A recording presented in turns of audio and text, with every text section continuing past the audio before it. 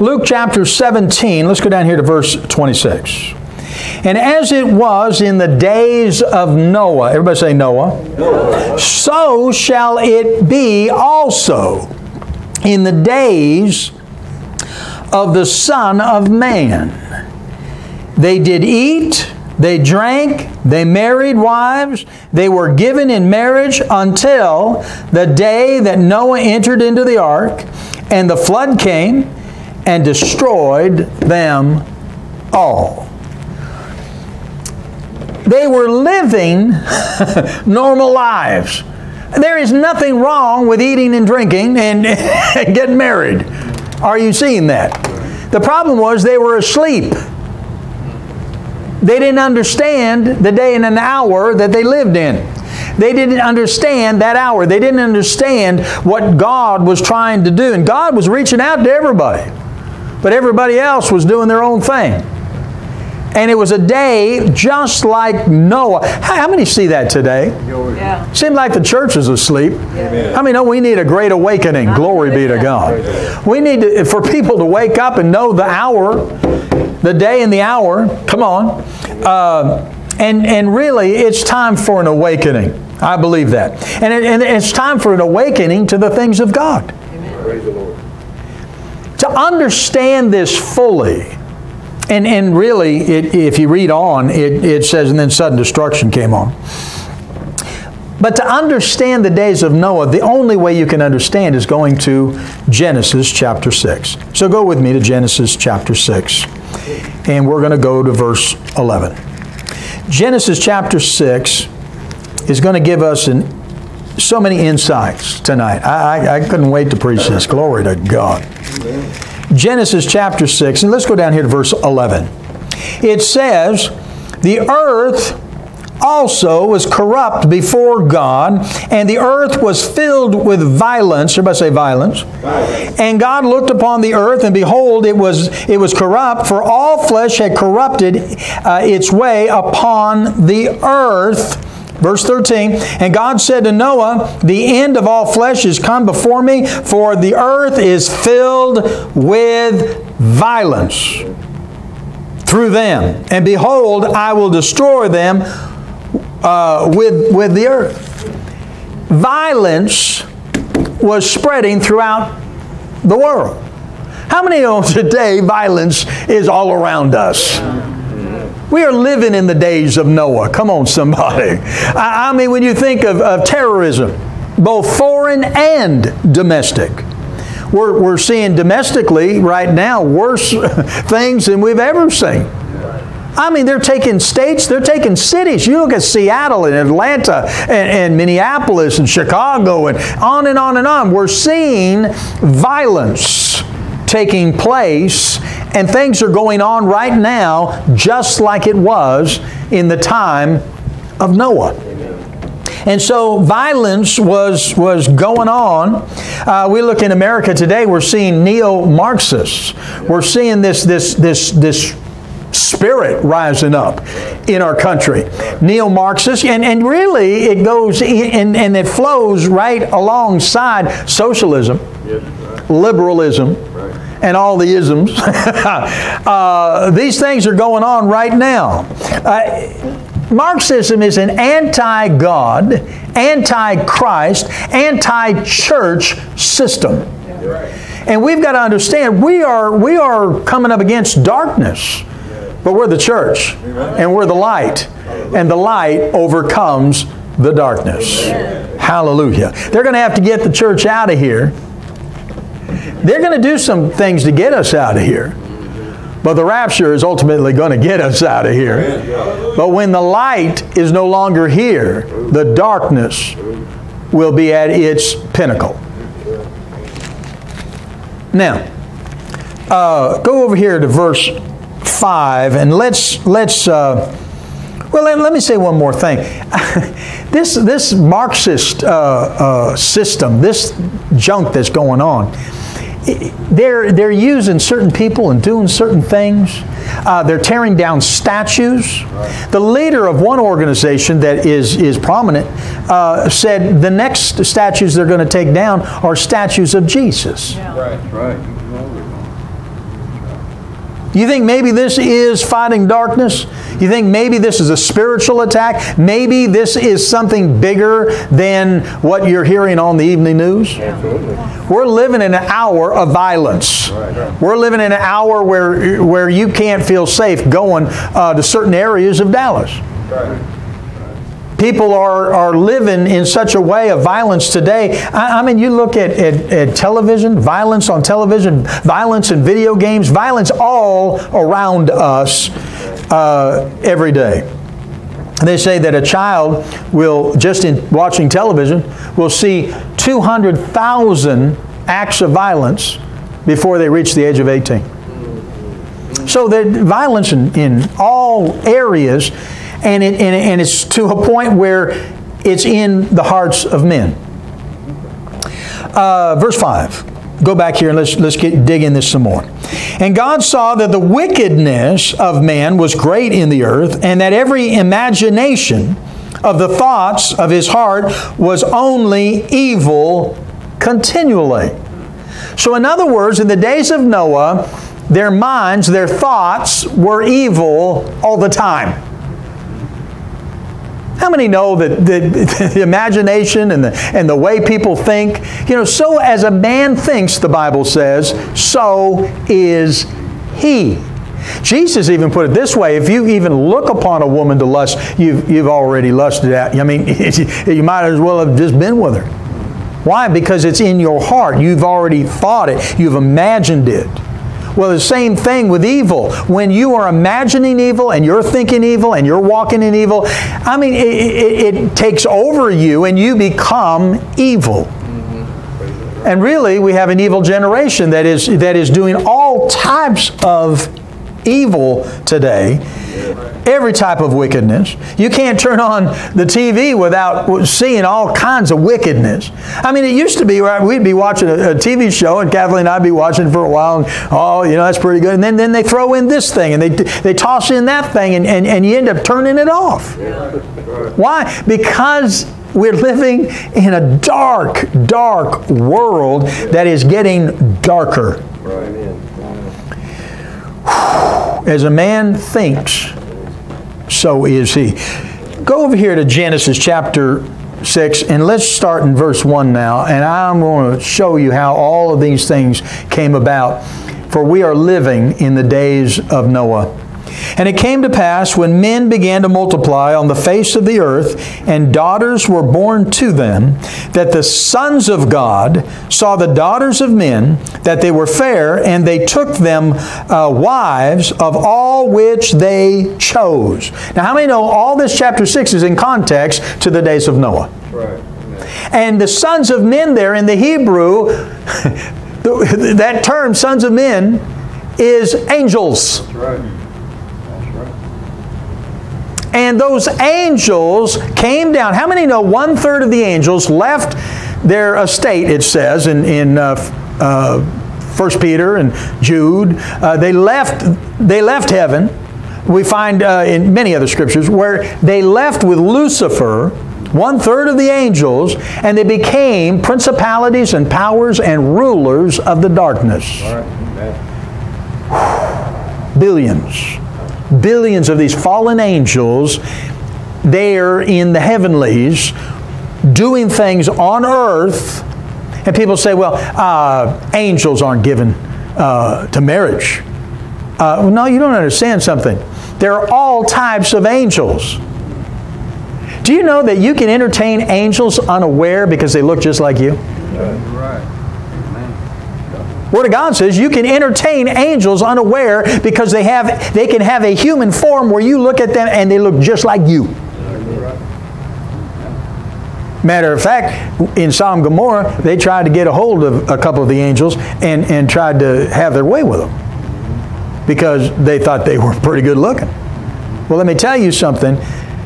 We're living in a day and hour where we're beginning to see some things that there are angels that can reproduce with women.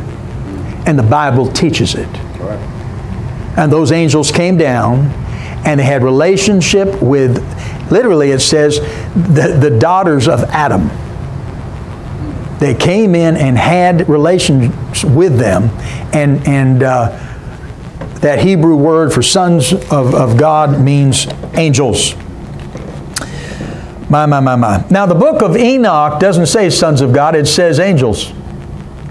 And somebody says, well, the book of Enoch is not in the Bible. It's not canonized. You know, that's not altogether true. In the book of Jude, Jude quotes the book of Enoch.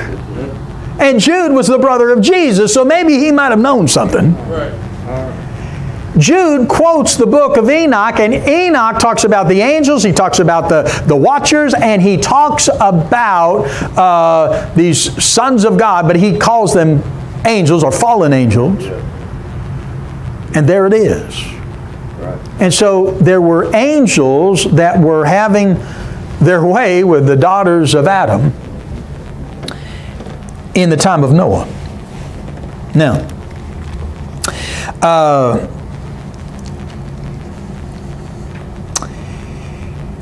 go to verse 4. There were giants. Everybody say giants. Some translations say Nephilim. Some translations just went ahead and translated it. The word Nephilim means giants. How many know when you have fallen angels, sleeping with the daughters of Adam, they produced, their offspring were giants. There were giants in the earth in those days and also thereafter. So in other words, the offspring are the Nephilim. Giants. Giants were never supposed to be here. They're hybrids. They're part human and part angel. And the Word of God is very clear here. In the time of Noah, there were hybrids. In the time of Noah, angels were coming in and being with the daughters of Adam, and they were producing giants. The giants, it says in the book of Amos that one group of giants, the Amorites, were as tall as cedars. As tall as cedars.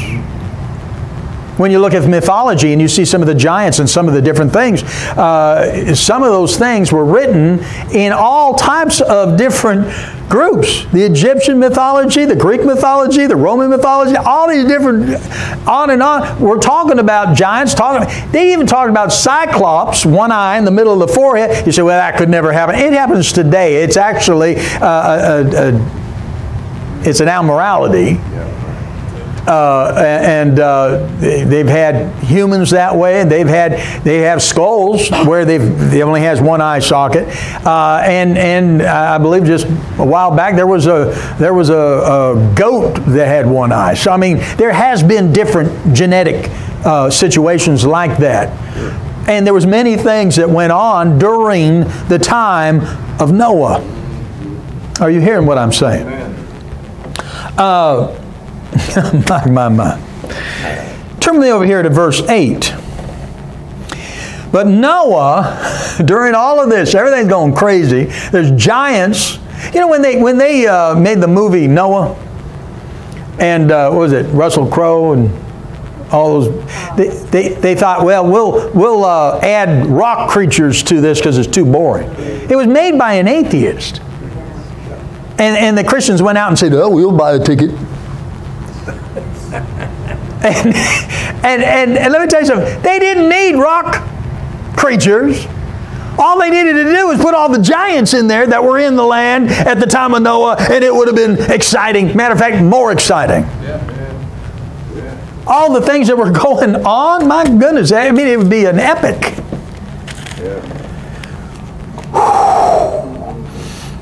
But during all this, Noah found grace in the eyes of the Lord. These are the generations of Noah. Noah was a just man and perfect. Everybody say perfect. Perfect. In his generations. And Noah walked with God. Yeah. Noah was perfect in his generations. What does that mean? Noah. Yeah, we know that Noah wasn't perfect. We know things from him. We know he wasn't perfect. How can you say, and his generations all of his cousins and aunts, all his people. How can you say he was perfect? Well, when you understand that word perfect there, it deals with the genetic situation of being perfect. Right.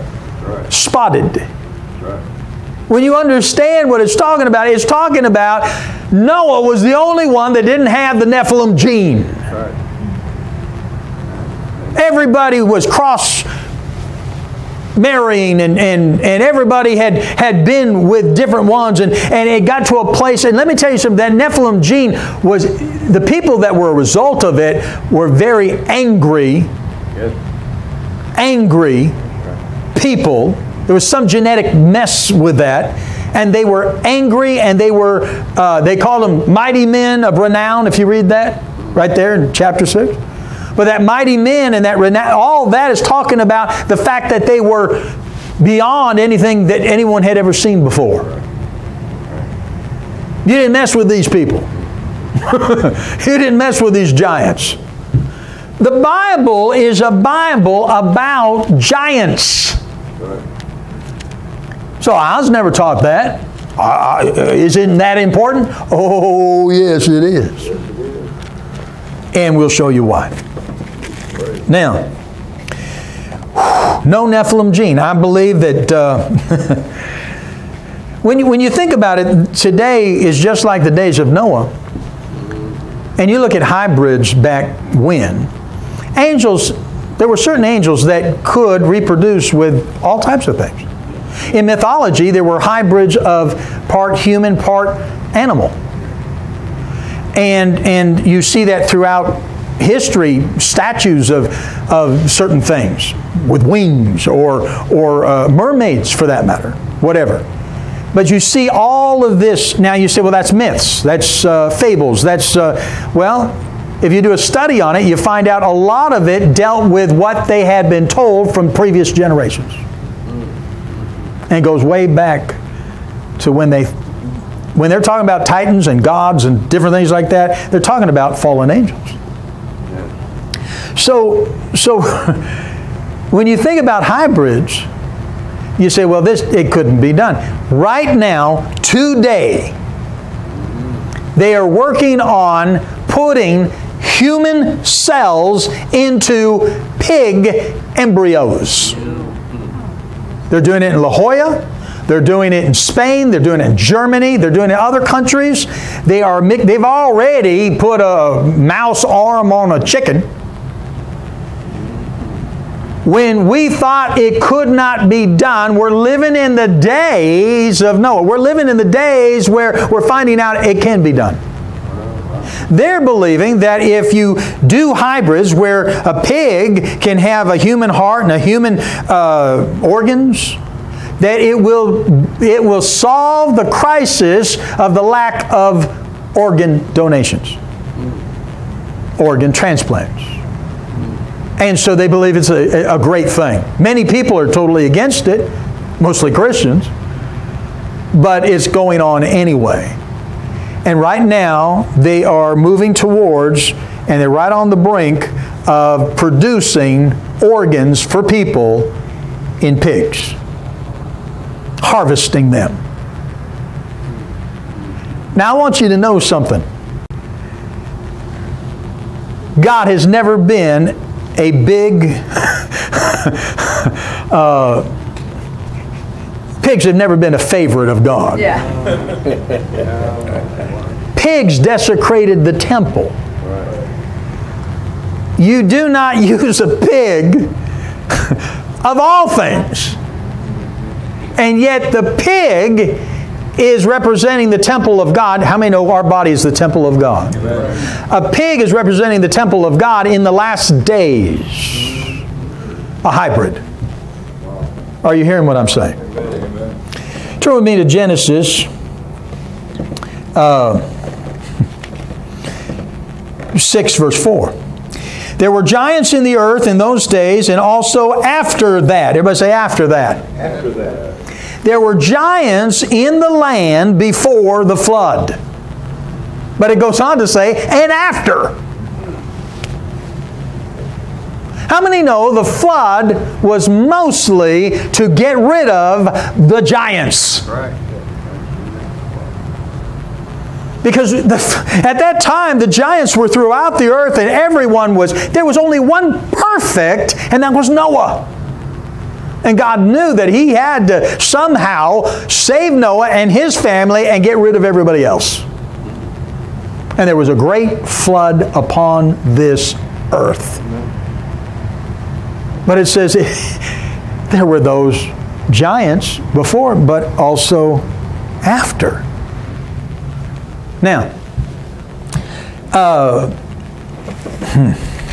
well, we know one of them that was after, the most famous, Goliath. Goliath was 12 feet 9 inches tall.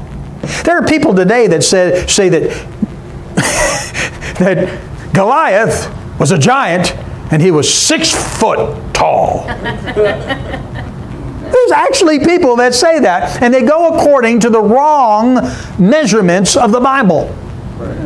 How many know you got to go according to the measurement of the day, not the measurement? How many know measurements changed over history? If you go according to the measurement of the day in which it's recorded 12 feet 9 inches, you find out that that measurement, it comes out to 12 feet 9 inches. Come on. Which is twice the height of a normal man. Goliath was twice the height of a good tall 6 foot guy. Over that. He was a giant from Gath. And he had 4 brothers that were giants. Come on, somebody. How many know that when David went out there, he went out there with 5 smooth stones? Why? Because there was 4 brothers, and he didn't know if the 4 brothers were coming with him. He had 1 for Goliath, and he had 4 extras just in case. Come on. King Og of Bashan was 18 feet tall according to the Word of God. He barely fit in his bed that's recorded to be 18 foot long. That's in Deuteronomy 3:11 and Joshua 2. The Rephaim, the Emim, the Horim, the Sanzumin in Genesis 14 and 15 were all giants. The Arba, the Anak, and his 7 sons were what were called the Anakim. That's in Numbers 13:33. The Amalekites, the Hittites, the Jebusites, the Amorites, and the most famous, the Canaanites. Come on, somebody. I mean, in Numbers 13, they said that the Canaanites, the spies that went out and said, we're like grasshoppers in the side of the Canaanites. We're like, they are so tall. We are like grasshoppers. We're going to die if we go in there. And how many know that God already said, I've given you this land? And so, all of the ites, might as well have, there were thousands and thousands and thousands of giants in the Bible. Yeah. Right. This is not a minor side note. This is not just something, well, it doesn't matter. This is something that was so prevalent in the days of Noah that God said, enough. The violence, the anger, the wickedness, the evil, the giants, the darkness had come to a plateau. Really to a crescendo.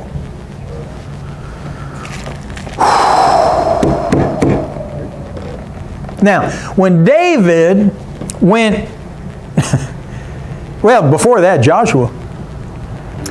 Joshua, when he went into the land, God said, kill them all.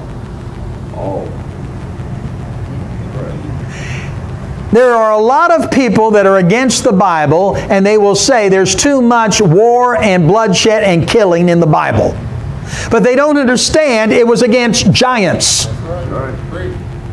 Right. It wasn't God teaching people to make war.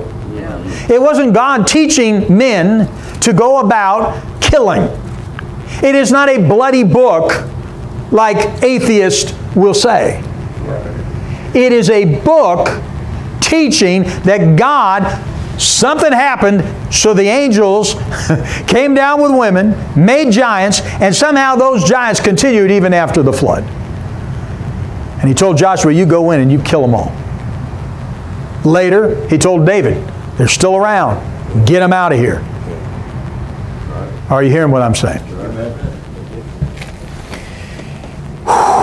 Turn with me over here to Genesis chapter 9. We'll get out of 6.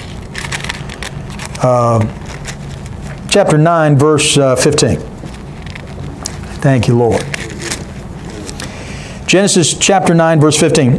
And I will remember my covenant. How many know the ark went through a flood, but then there was a covenant made by God.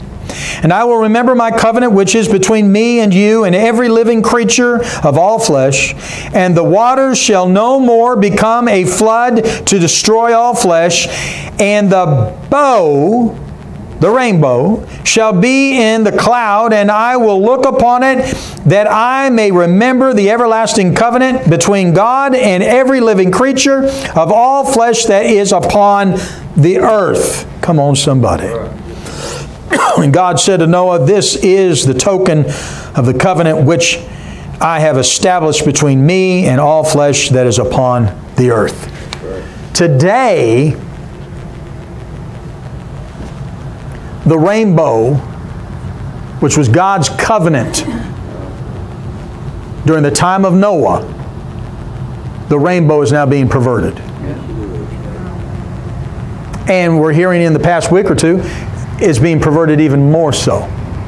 With all the violence that is going on, they're using the rainbow. We're living in an hour of wickedness, people. Come on. It's time to wake up. It's time to, it's past time. God made a covenant. Hallelujah. Go here to verse 18. And the sons of Noah that went forth in the ark were Shem and Ham and Japheth. And Ham is the father of Canaan. These are the three sons of Noah, and of them was the whole earth overspread. And Noah, was populated. And Noah began to be a husbandman, and he planted a vineyard. And he drank of the wine. How many know when he was drinking of that wine, it was during a feast? I mean, most of the feast had, a part of the feast was having wine. And he drank of the wine and was drunk, and he was uncovered inside his tent. And Ham, the father of Canaan, saw the nakedness of his father and told his two brethren outside. First of all, here we go again with a pig. Ham. I really don't think God likes pigs at all. Come on. Come on. And Ham, he not only saw the nakedness of his father Noah, but he looked upon that. When you see that, there's a connotation there. And if you go back to early the Talmud and other writings, Jewish writings, you find out that he did more than just have a glance. Right, sure did. That's right. There was something wicked about Ham, and about Ham, the son of Noah. I don't recommend ham for Christmas anymore right now. All right. Now, and Ham, in verse 23, and Shem and Japheth took a garment and laid it upon both of their shoulders and went backward and covered the nakedness of their father, and their faces were backward, and they saw not their father's nakedness. And Noah awoke from his wine and knew what his younger son had done to him. What he had done to him. And he said, "Cursed be Canaan. A servant of servants shall he be to his brethren." And he said, "Blessed be the Lord God of Shem, and Canaan shall be his servant. God shall enlarge Japheth, and he shall dwell in the tents of Shem, and Canaan shall be his servant." I want you to notice something here. Noah did not curse Ham. Noah did not curse Ham. He cursed the fourth son of Ham, whose name was Canaan, which doesn't sound fair whatsoever. Canaan just happened to be the fourth son, not the first son. You know, firstborn son is special. Not the second son, not the third son. The fourth son of Ham, Noah curses him. I believe, without any shadow of a doubt, and I can prove it by genealogy, I believe that Canaan is a result of Ham and his wife. I believe Noah and all his generation was perfect, but Ham's wife had the gene. And you can prove that out, because the genealogy of Canaan comes the Canaanites and all the ites.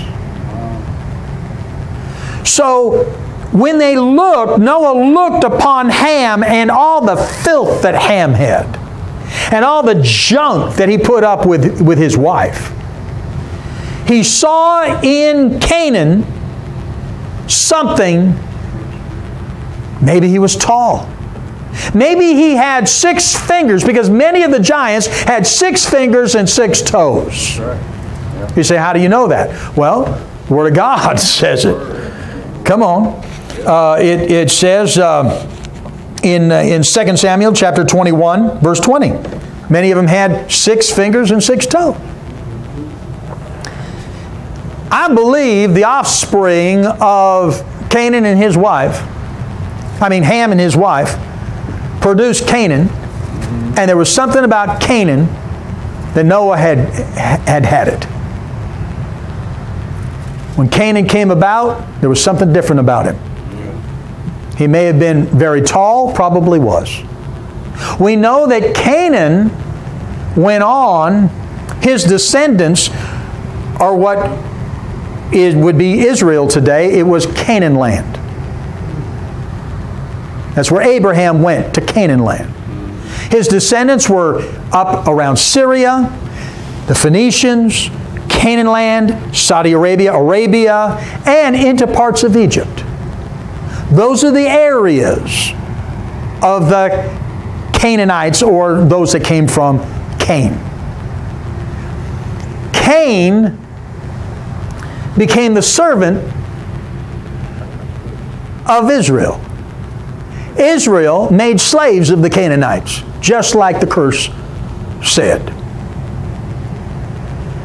How many know that people have tried to use this particular verse to say that's why black people have been slaves, because they were of Canaan? How many know they were not?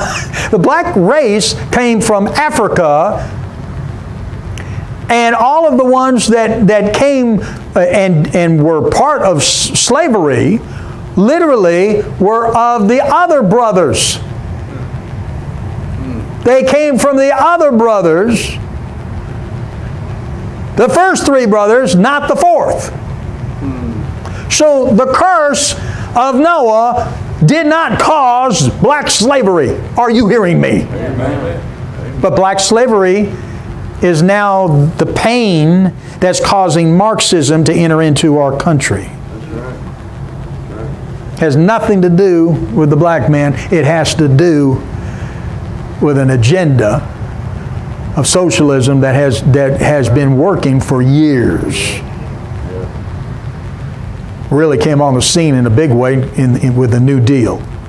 Yeah. But now we're living in a day and an hour where we're looking back. Now you got to understand something about Canaan.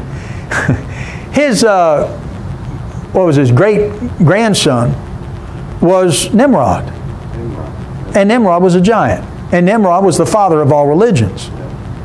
How many know there was all kinds of filth and junk and what went on with Nimrod and the worship of Baal and all the stuff that went on was stuff that came from the seed of Ham and the seed of his wife. Yes, Noah and his family were perfect in their generations. They didn't have the Nephilim gene, but Ham's wife did, and that's how the giants somehow got through and were on the other side of the flood. They came through the descendants of Canaan. Are you hearing me? Even the evil and the filth and really the twist, the wickedness, the twistedness of Canaan. You can see that in Sodom and Gomorrah, because Sodom and Gomorrah were the Canaanites.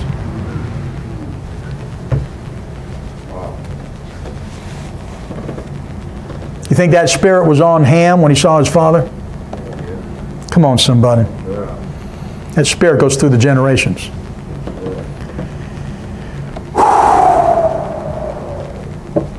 Canaan's descendants were the giants.